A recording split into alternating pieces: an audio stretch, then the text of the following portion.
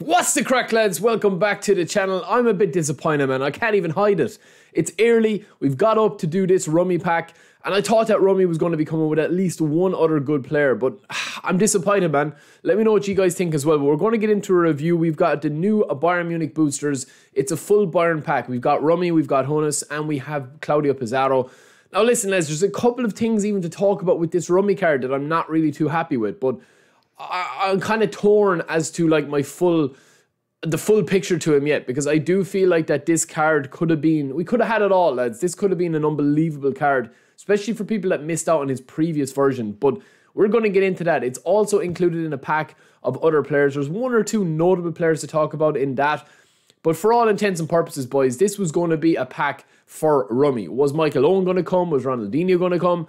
It seems to be that they've gone the full Bayern route. Obviously, maybe to tie in with the Bayern anniversary, which was on a couple of days ago or last week or whatever. But it's just some of the decisions that they've made with these cards, in my opinion, are kind of a little bit strange. So we're going to get straight into the cards, boys. Let's just crack on and straight into the cards here. They're in a pack of 150 as normal. And of course, we are going to have those boosters. So there's 150 players in this pack, and these are the picks here. So you've got Rummy, Hoeneß, and Pizarro. So they're also in with these packs here. So you've got the likes of Jesus, you've got the Kettler, you've got Cherky, who's a good card in fairness to him. I mean, none of these have boosters, but he's got everything else. You know, double touch, soul control, heel trick, doesn't have flip-flap, but you could give him that. It's not a big deal with these cards. These are actually some of the better selections that they've had. I mean, if you're looking for something standard enough to have, but again, only 30 levels, which is quite disappointing. But I'm not even going to waste your time, boys. I'm going to go straight into the legends, and we're going to actually start with Pizarro, because he's probably the surprise package of this pack, if that makes sense. So he's got unwavering form, he's got shooting +2, and also on top of that, he actually does have first time shot and one touch pass. I just can't understand. He's got super sub and aerial superiority. I'm trying not to go into Rummy too deep yet before we go to Pizarro, but I just can't understand how Rummy doesn't have one touch pass, man. It makes no sense for the card based on his other stats and his other skill set. But Pizarro does actually have a Fox in the Box card here. And if we are going to be training him up, we're actually going to show you a little training guide here of him. So that's what he looks like here. I'm going to hide my webcam here for a second. Sorry, boys, I'm all over the place, man. I'm a bit disappointed. I don't know, can I hide it with Rummy? Because it's definitely a pack where you're going to have to go like one player out of 150. I know that Pizarro's not a bad player when you look at his stats here. But, you know, forgetting about his speed and his physical contact, he does have a 90 with his ball control and dribbling. Obviously, they're going to go, you don't even need to go that high because of his boosters. But the tight possession to go to 88 and then the manager boost to +2 is going to be nice. And of course, he will have the finishing at 90 as well. But these strikers, man, with these sort of stats are a dime a dozen. I know players sometimes play above their stats. I know players sometimes play differently on the pitch. But for all kind of like, for most of the time, you don't need these players. Like, you don't need to spin for these, in my opinion. You just don't need to spin for them. If you're looking for somebody like this, and you've been playing the game for 6 months, you probably have a player like this sitting in your bench, in your squad, that you haven't played in a while, you know? So, that lack of kind of assassin-type centre-forward that we thought we were going to be getting, it is disappointing. And it's the same with Hoeneß as well. I think that's how you pronounce his name, boys. I apologize if I'm butchering it. But this guy has got insane stats. Looks kind of really nice in game as well. Whole player AMF. And he's down with B rating with unwavering form. But he has got weak foot accuracy at high as well, which is quite nice. And you're looking at this card and you're thinking, yeah, he can play right winger, he can play AMF. It's a very nice card. But then you go into his player skills and he doesn't have one touch pass again. I mean, what's going on, man? Whole playing, attacking midfielder. He's got true passing. And he's got acrobatic finishing and first time shot ahead of one touch pass. Or low lofted pass. I know, listen, I know people will say like, oh, well, you know, this guy was more of a kind of a run and gun style player than a Kevin De Bruyne kind of in the hole, you know, picking teams apart with like nice cute passes. I get that. But when you're given, you know, one touch pass to other players that are similar, and sometimes they don't even deserve one touch pass. I mean, you have to kind of give it to players. Like, there is no real attraction to signing this guy if you've got any decent whole playing attacking midfielder in the game that has one touch pass. I know you can give him one touch pass and he could turn into a monster. There's no doubt about that. I mean, a lot of these players, you could be having egg in your face when you're giving like reviews on them and you're talking about them, because you can actually turn these players into beasts. I know that we'll see combinations of Pizarro and this guy probably getting like 5 or 6 goals and assists a game, and that's kind of irrelevant to the point. You're talking about players, judging players as they should be, and I just feel like that apart from his finishing and his balance and speed and acceleration, which you see here, we're going to show you here, I think this card again is disappointing, man. There's too much work to be done with him at this stage in the game. You know, you have to invest into one-touch pass and a couple of other skills if you want to turn him into kind of like that meta-style AMF. And let's be honest, I mean, most people that are spinning now with the way the game is and how long the game has been out before the new one comes out and before the new season comes out, it is people going to be looking to give themselves that little extra edge, you know, with it. Because this guy played back in the 70s, man.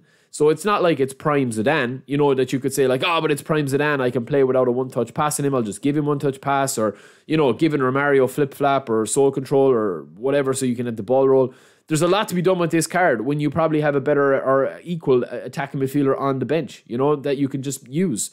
You know, even like Pedri or somebody like that can do a job like this with the tight possession and the ball control and that mixture of passing and acceleration while still having that player skills. So that's just a little guide that we've done there. Then you've got Pizarro with 8, 0, 10, 11, 6 and 1, and then Hoeneß with 6, 12, 13, 6 and 4. But listen, all eyes are going to be on Rummi. Now this is probably the card that most people are waiting for, right? He's got very high weak foot accuracy. I think that's going to paper over a lot of cracks with this card. It's got 33 levels of the card. It's got a slightly updated face in terms of the colouring and stuff, but his face is pretty much the same as his last card. And this, look, for people that don't get the attraction with Rummi, I mean, I had Rummi last in PES 2021 in my club, and he was just a goal a game. Like, he was kind of Romario-esque, but I don't see this card getting near to Romario because of where the gameplay is at. Now, could they change stuff in the gameplay? We're going to be talking about that in the stream later. Could this change stuff in the gameplay for Season 5? Yes, I do think that they will, and I'm going to be doing a huge video on training every player in every position, from goalkeepers to centre forwards, how to retrain them with the free reset. But this card, man, again, he does have first-time shot, but he doesn't have... he does have acrobatic finishing, but he does have double touch as well. But he doesn't have a lot of shooting. You know, he doesn't have long range curler. He doesn't have dip and shot, but he has rising shot. He's got track back and fighting spirit without one touch pass.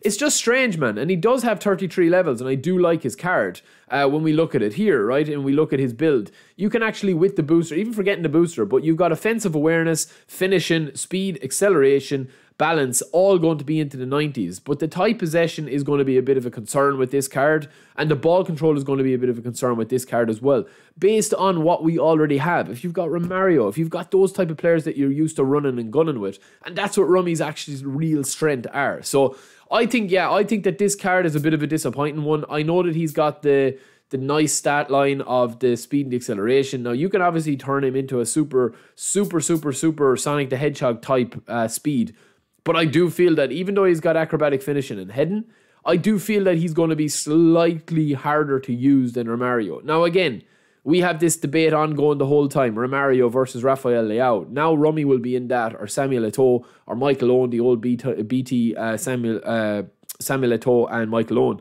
and all those type of players that can do a job for you. But yeah, I have to say, man, if you're going to be looking to spin for Rummi, you are going to have a 1 in 150 chance of getting him.